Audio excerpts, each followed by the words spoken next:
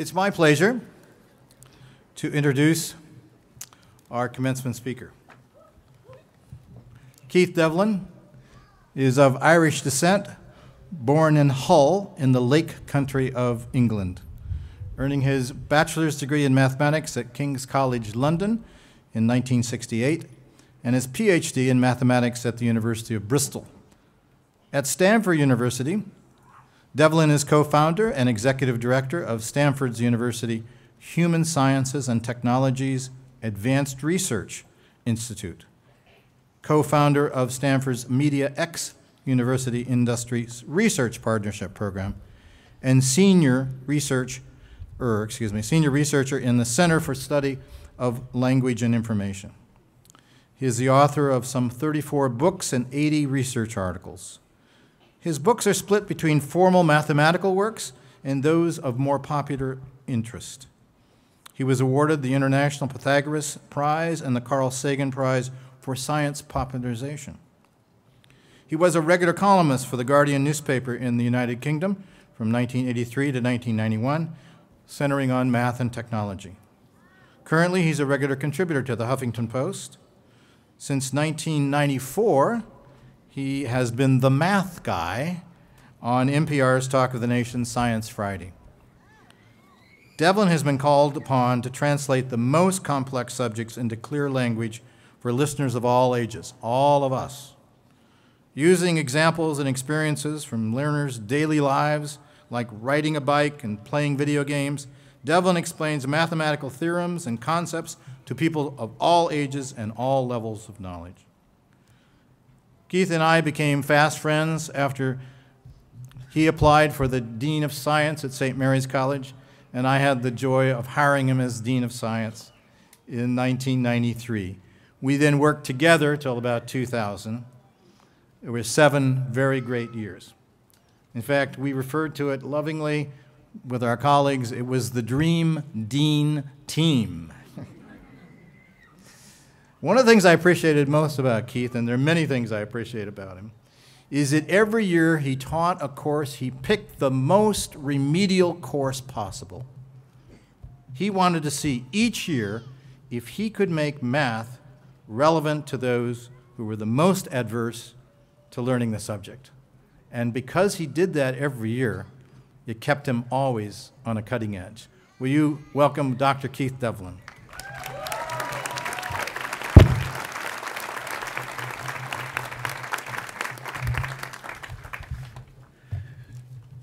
So, hello everyone.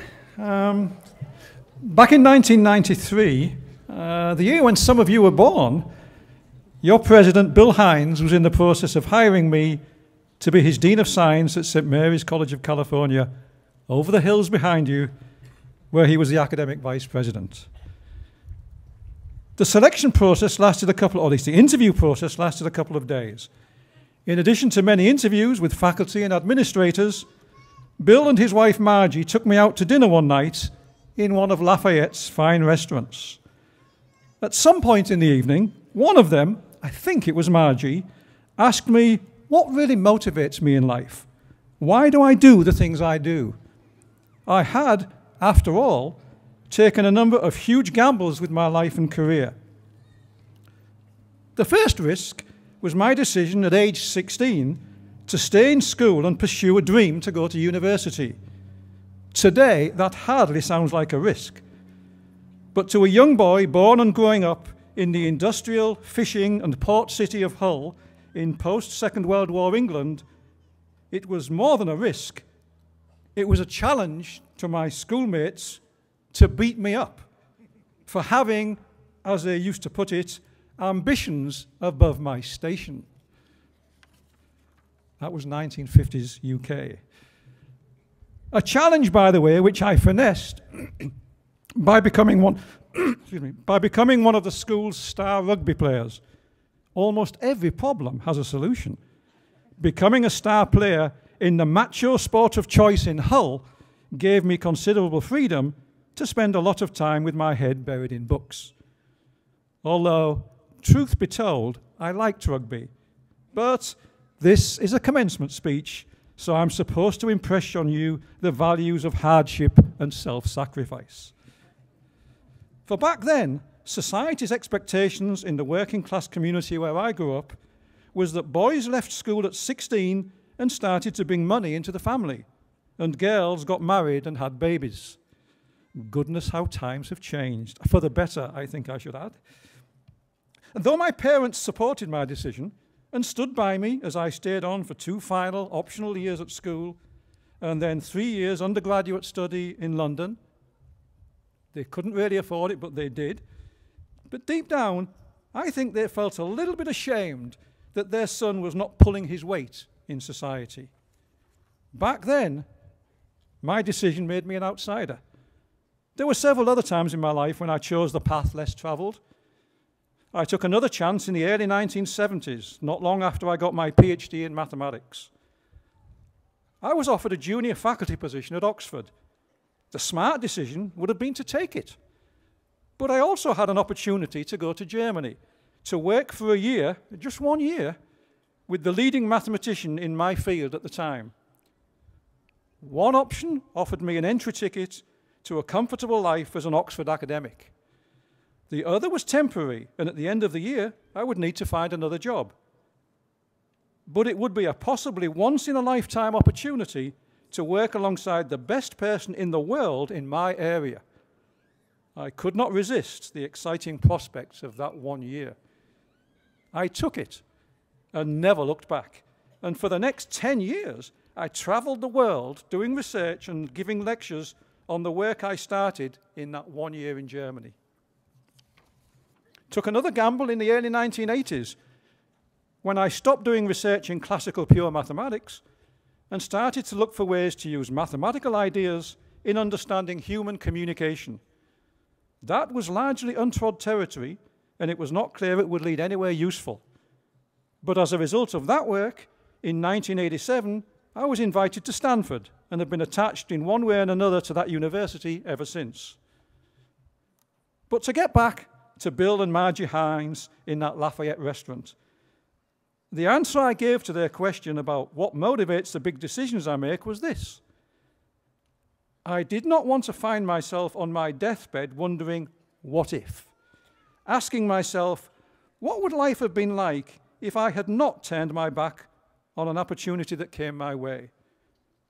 After all, if something doesn't work out or you find you don't like it, you can always try something else.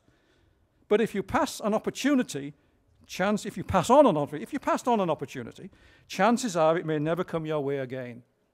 And then you'll always be left wondering. Back in Hull, when I had the opportunity to change my life through education, I took it. As a result, I've led a life far different from most of the other kids I went to school with back in Yorkshire. Many of them never left. Perhaps they led happy lives and were, or are, content. All I know is it would not have been enough for me. And only you, the members of the class of 2014, can know what works best for you. You will certainly not be lacking in choices. When I compare the life I have been able to lead with the lives people led in previous generations, it's clear there's been a major shift. The rapid growth in science and technology that began in the first half of the 20th century meant that when I was born in 1947, not only was life expectancy itself much greater than at any earlier age, as a result of improved diet, better hygiene, and major advances in medicine, but the pace of change went up dramatically and continues to accelerate. In the late 1970s, I started to use a new experimental technology that allowed computers to communicate with one another. Back then, that was called the ARPANET in the United States. I was at the University of Lancaster in the northwest of England, but by connecting to the ARPANET through a gateway at University College London, I was able to start using a cool new tool called email. Back then, computer networks and email were used only by a relatively small number of university researchers. We felt like, and were, pioneers in a new online landscape. One of the main hubs for online life was Stanford University. Through email, I was able to start collaborating with researchers at Stanford. And a few years later, in 1987, I received that invitation to come over to Stanford for a year to work in an exciting new think tank called the Center for the Study of Language and Information, which had been created to try to figure out what the benefits might be of networking computers together. I have to admit that none of us saw the World Wide Web or e-commerce as potential uses. So much for foresight. I didn't know it at the time, but my life was about to make yet another major change of direction, because after my year at Stanford came to an end, I didn't return to the UK. There was just too much going on in and around Stanford and Silicon Valley. People often ask me, what's the big secret behind Silicon Valley's continued success? It comes down to three factors: history, geography, and attitude. The history part is the Cold War. The Second World War began as old-style warfare and ended through scientific and technological warfare. When that conflict was over, the US faced a new adversary, its former ally, the Soviet Union. The Cold War was fought not on the battlefields or the oceans or in the skies, but in universities, laboratories, and the emerging high-technology companies. Though high-tech was not new to the Bay Area, starting in the 1950s, the government allocated billions of dollars to stimulating the building of a massive new technology complex in the Santa Clara Valley, replacing the orchards that led to its earlier nickname of the Valley of Heart's Delight with the seemingly endless sprawl of houses, shopping malls, and tech companies that gave rise to its new nickname, Silicon Valley. Carried along with this wave of growth, and in due course partially leading it, Stanford University went from being a sleepy little liberal arts university to an international research powerhouse. Well, that's the history part. Why is Silicon Valley where it is?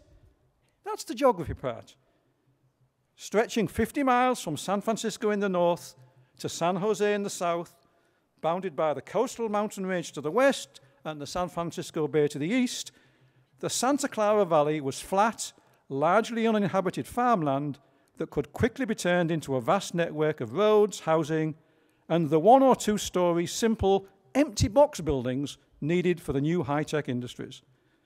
It was served by 3 Bay Area airports and had many colleges and universities, one of which, Stanford, had a structure that enabled it to work with both federal and industrial funding in a way that only MIT is able to emulate. Actually, I think we emulate them, but don't tell them that. Climate and the surrounding terrain and outdoor recreational opportunities also played a role, providing an irresistible magnet to the kinds of smart, well-educated young people that make up the bulk of any high-tech workforce.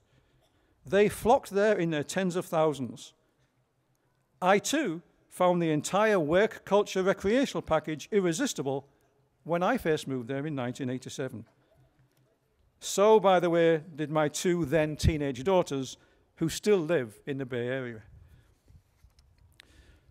The third part of the equation that made Silicon Valley is attitude. By the way, only a mathematician can get away with talking about an equation having 3 parts. But I am a mathematician. So attitude, the third part. Being created rapidly from nothing, Silicon Valley was not held back by history, traditions, or culture, which can cripple innovation. New technologies were being developed in a new location by people new to the area, coming from all over the world. Everyone was doing something new, learning as they went along. And with that came the most powerful factor there is in innovation: complete absence of fear of failure. The rest of the world sees Silicon Valley as a place of huge successes. To those of us who live and work there, it's a place of endless failures. For every Cisco, Intel, Yahoo, Google, or LinkedIn, there are hundreds of failed startups. Companies fail every day in Silicon Valley. But whereas in most parts of the world, having launched a company that failed might make others reluctant to hire the founder or invest in their next enterprise, in Silicon Valley, exactly the opposite is true. For what Silicon Valley is really about is not technology, not even ideas for technology or for their uses. Rather, it's about people.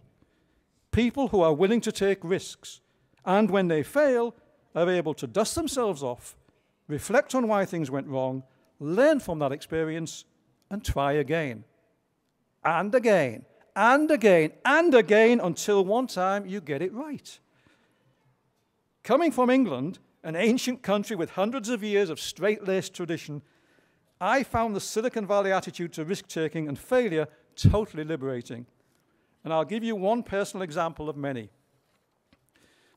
A few years ago, I worked as a consultant to a large video game company that I'm not allowed to tell, but you can guess, that wanted to build an MMO, a massively multiplayer online game, that would help kids learn mathematics. 4 years later, when it became clear that this was much more difficult than anyone had anticipated, the company decided to drop the project. At that point, I could have just left it. I lived in one of the most attractive, affluent places on the planet. I had a full-time position at one of the best, most wealthy, and most prestigious universities in the world. I could lead a comfortable life into retirement.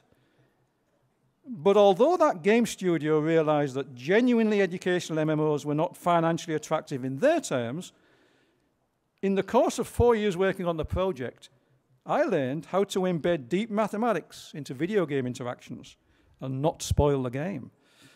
So, when the studio pulled the plug, I called up some of the folks who had been working with me on the project and told them I was going to found a company to design and build the next generation of mobile games for mathematics learning. And several of them decided to join me. The result was Brainquake. We released our first math learning game for iOS and Android last fall. It's called Was It Trouble? And this year we'll be releasing other products. I think it's a powerful indicator of the possibilities available today that in the same year I became eligible for Social Security benefits and life on a pension, I was able to release the first product of my own company and contemplate a whole new life as an entrepreneur. So just think, how much more can a young person graduating today achieve? How much more can each of you, the class of 2014, achieve? Yeah, you read a lot of hand-wringing articles in the press about how difficult life is in today's world, how young people face difficulties that previous generations did not, which is true. But remember this, the people who write those articles mostly make a living writing about what other people do.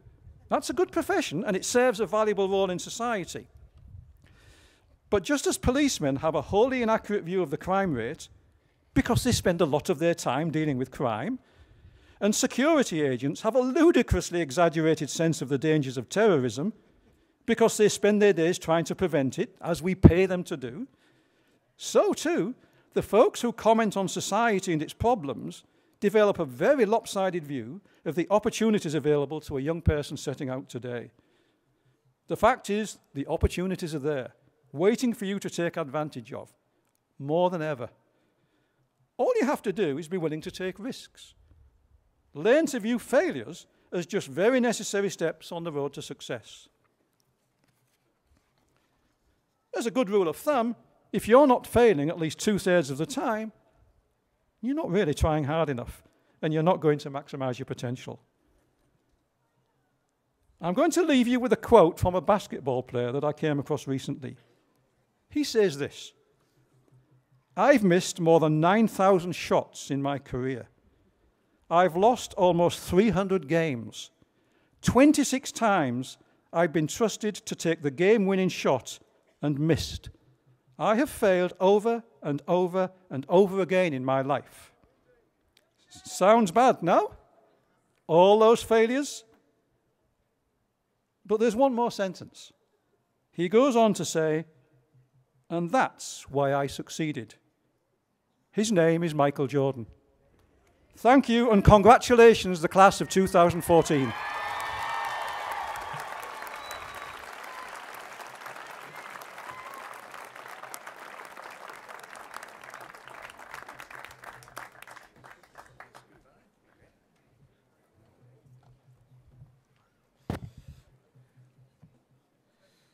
Keith, it's my pleasure, on behalf of the trustees of Holy Names University, to present this Doctorate of Humane Letters honoris causa for illustrious service to humanity and nobility of spirit, and you have been admitted to the ranks, it'll happen in a few minutes officially, of the graduates of the class of 2014.